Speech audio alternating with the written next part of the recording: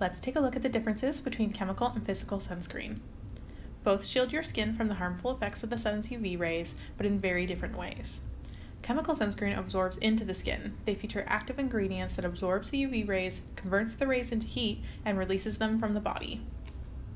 Physical sunscreen contains active mineral ingredients such as titanium dioxide or zinc oxide that sit on top of the skin, creating a physical barrier that deflects UV rays away from the skin. You may be wondering, so which one is better?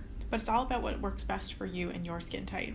The most effective sunscreen is the one that you're going to want to wear every day.